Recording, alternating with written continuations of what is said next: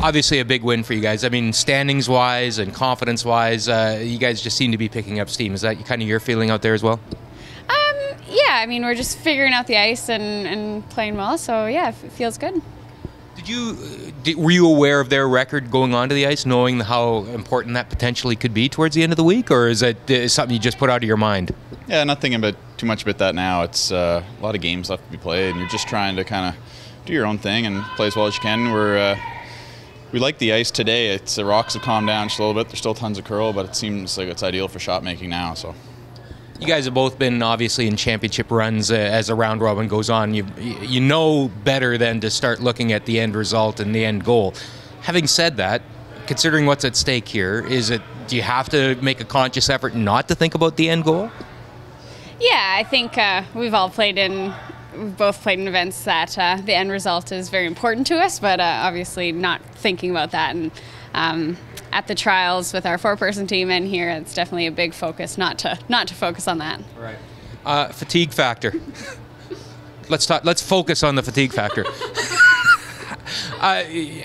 We've talked about it a little bit before, but how would you compare, the fatigue factor in terms of comparing this to 4-player curling? In that I suspect the mental part of it is so much more prevalent because you're doing a lot more thinking out there, I suspect, than you normally would on both of your teams. Yeah, there's so many angles during the course of a game, and you're always trying to leave them to your team's advantage and not give them a shot to get rid of a few of yours. So from that standpoint, it's a lot of thinking going on, and there's not quite as much downtime here as you usually would get. So you got to really turn the brain off when you get a chance, and we've been doing a good job of that so far. Trying focusing on not focusing too much off the ice. Good rebound for you guys. I suspect at an event like this, you don't want to pile up losses. 2 losses in a row is never a great thing, so it was important to come back after the loss this morning. Yeah, absolutely. It was huge, and I think we had a good little debrief about what happened in the game earlier, and I think it was just a couple of missed shots and maybe not picking up a little bit on some of the ice, but I thought we did a lot better job of that this afternoon. Yeah, the work that's done between games kind of gets overlooked, but there's a perfect example that you guys put that time to good use. Yeah, for sure.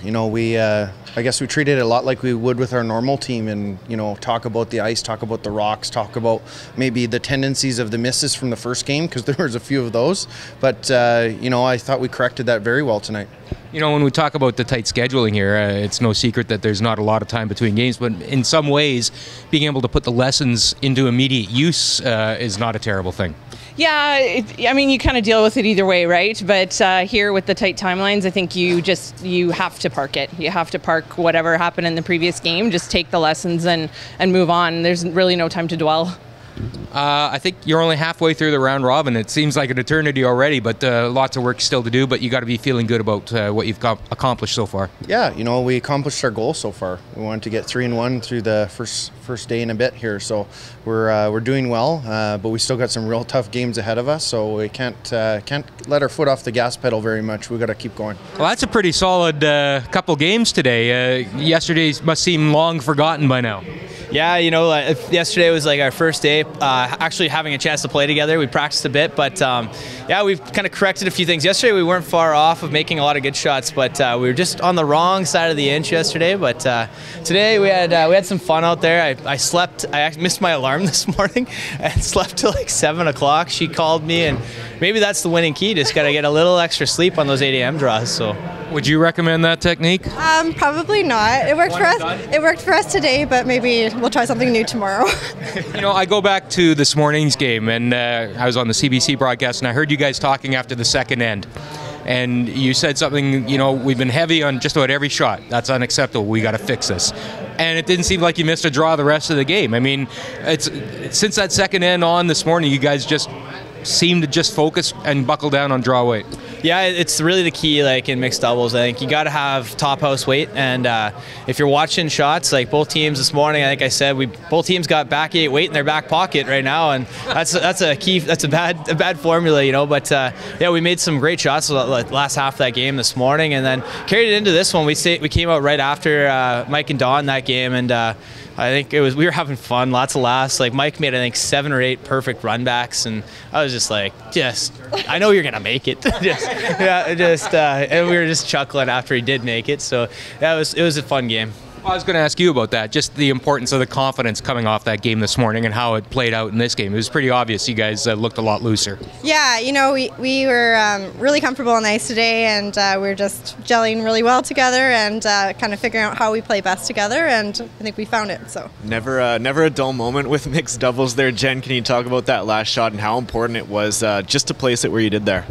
Yeah, there's always lots of rock and play, so you're going to have to make a good one, and Mark swept it perfectly. We were in a little bit of trouble, but I didn't have my best game, so it was nice to make my last shot. What did you think of the ice today? It looked like that there were a few times where you were going for the draw and it might have swung a little bit more than what you guys were anticipating.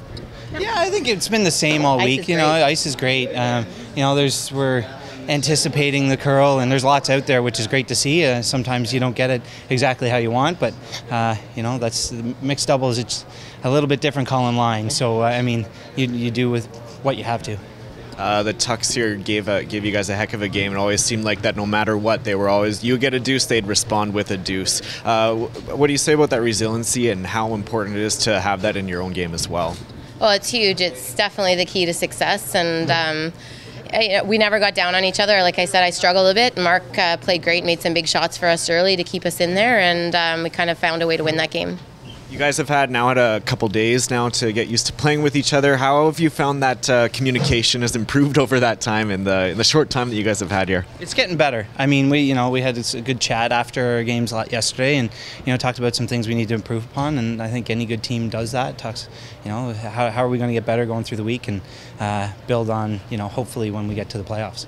Do you guys take a look at those standings now or at the playoffs, or you just kind of go forward and hope for the best or continue on the path that you guys are? Definitely not yet. It's way too early. There's 1,000 games in this event, so we're just trying to get better with each game and trying to find ways to make as many shots as we can and hopefully find a way into the playoffs.